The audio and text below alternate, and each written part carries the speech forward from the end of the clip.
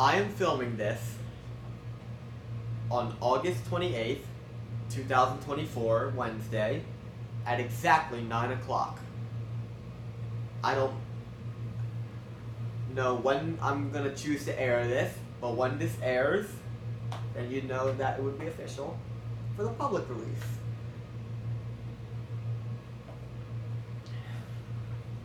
So, for about a year and a couple months, sorry, I'm itching. For about a year and a couple months, I have been debating about my identity. I've been praying heavily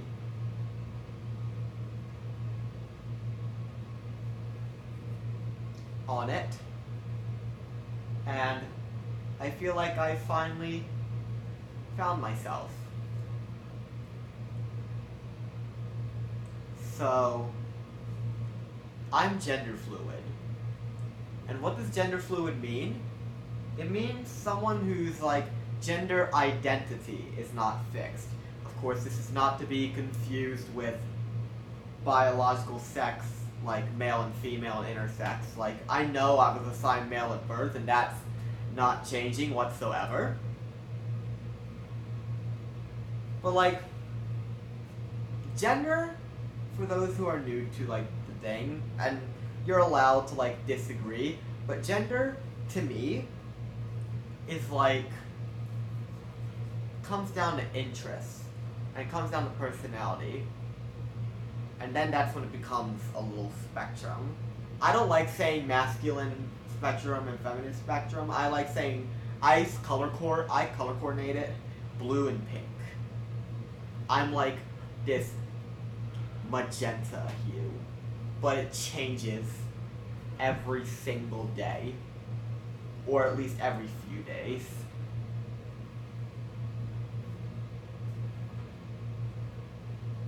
So, what does it mean for me?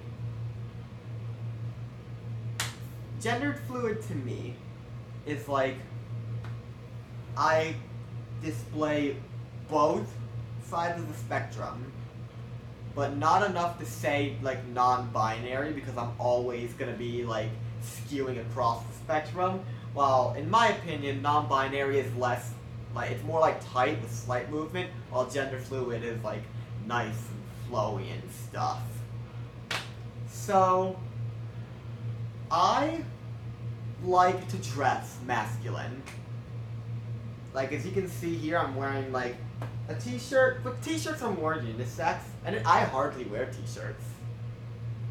And I also like wearing ties and button shirts and slacks, I'm wearing these khaki pants right now.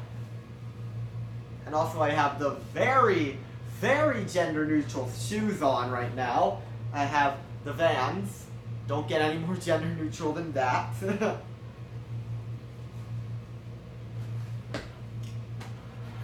But my mindset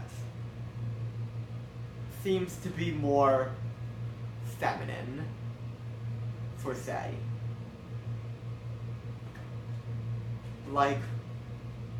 I cannot, no matter how many times you try to ask me, I cannot and will never correctly or properly answer the question, what does a feminine mindset mean to you? But it's also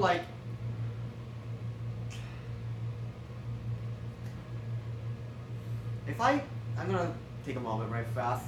I'm gonna just do one continuous shot so you guys know that I'm being legitimate today and not just putting a fun little video together.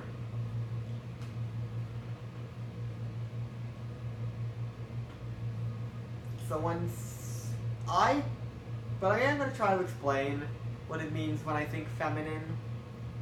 I mean, I just don't think like a boy.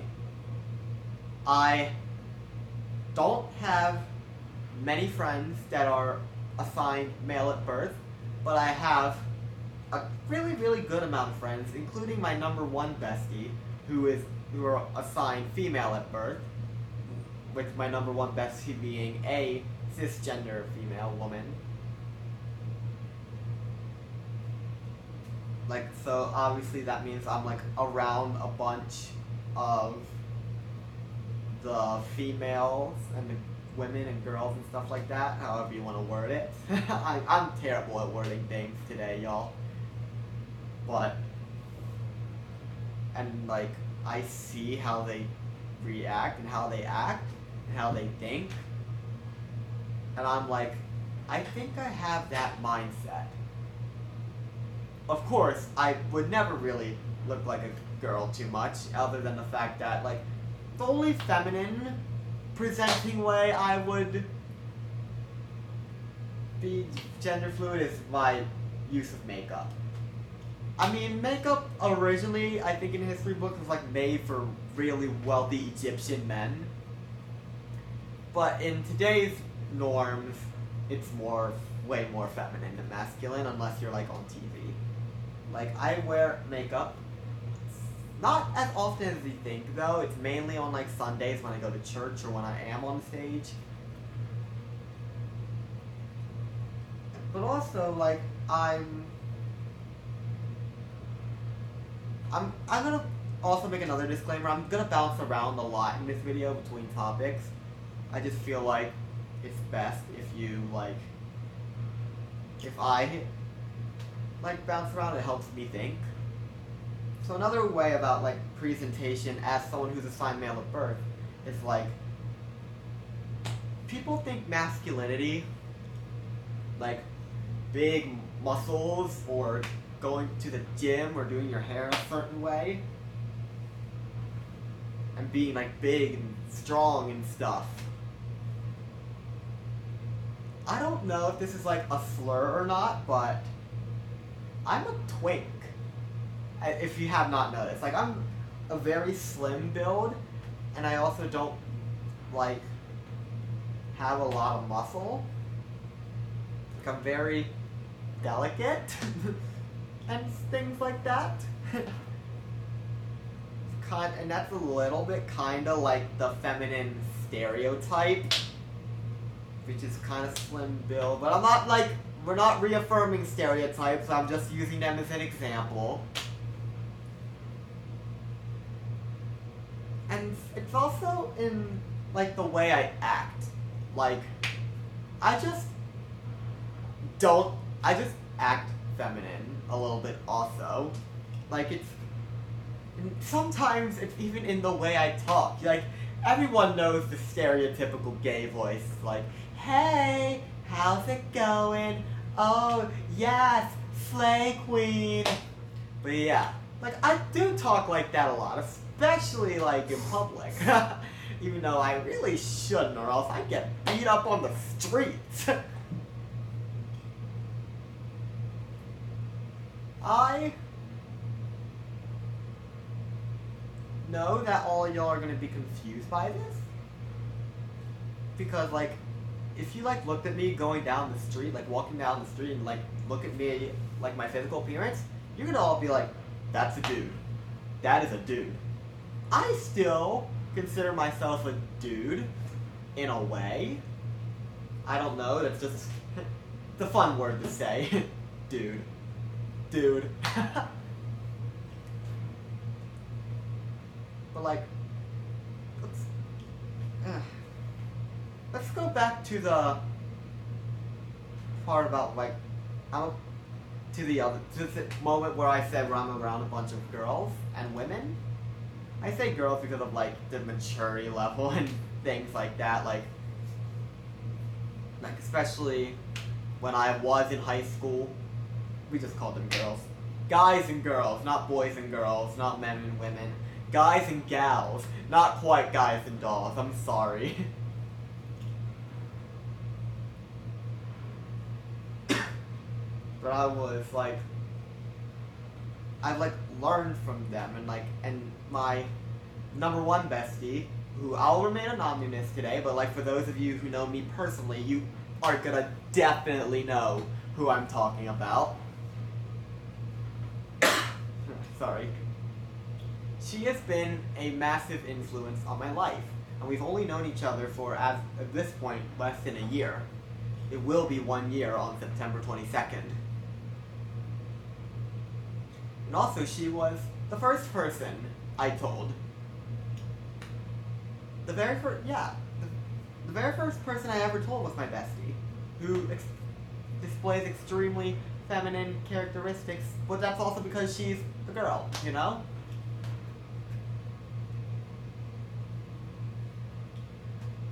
And also, like, when I was in my childhood and adolescent years, I was around my mother a lot. Like, no offense to my dad. He's an awesome dad. I love my father. I'm just, like, around mom more. Like, we always, like, would, before I'm in college now, by the way, if you're wondering the setup. But we would always go and run errands together, and we'd always, like, take a lot of one-on-one time with each other. So, like, and obviously my mom being a woman, very feminine characteristics shown. Now, of course, I've hung out with my dad a lot, and, like, of course, like, when I am with him, I do tend to show more masculine characteristics, but it's, like, for me.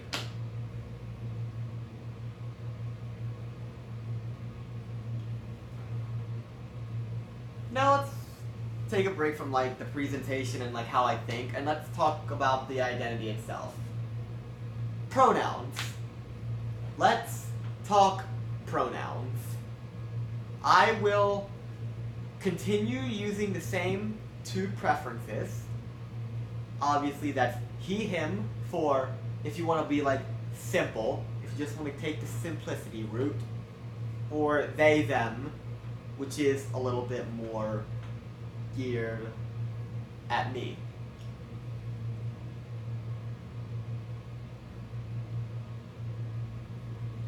Because, like, I feel like I'm closer to they more than I'm closer to he, but I don't mind being called he. For that matter, I don't even mind being called she, or it, or z, or there, or whatever y'all want to use. Because I'm not gonna flip out over a 2 to 4 letter word.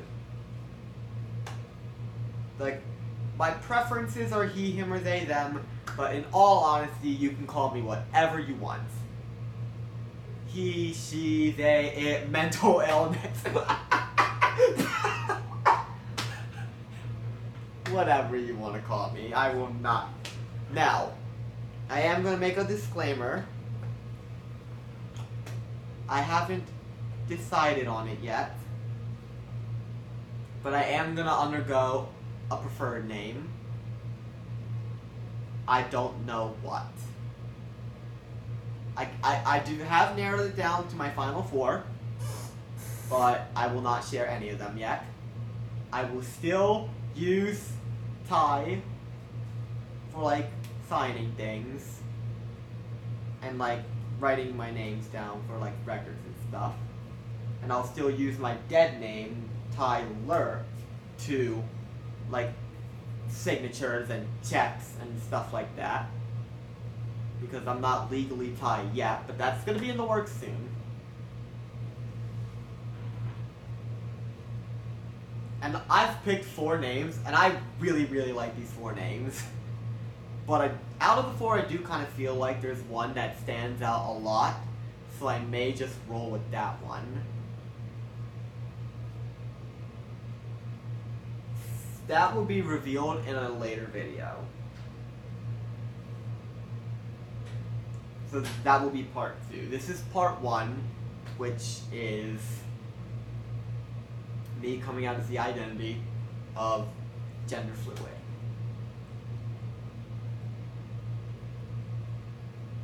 And now, I'm just gonna throw this in here because I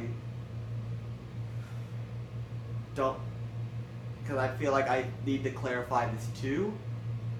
Like, people are still gonna ask me, well, if you're, like, gender fluid, then what's your sexuality?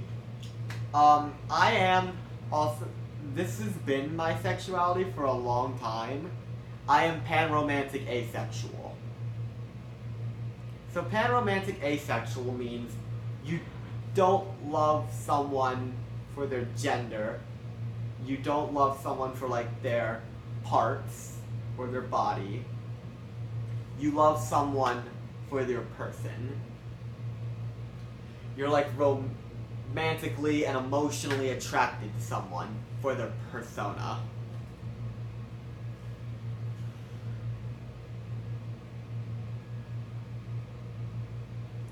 Bodily attraction for me is very rare. It's not as rare actually, but it's still kind of rare.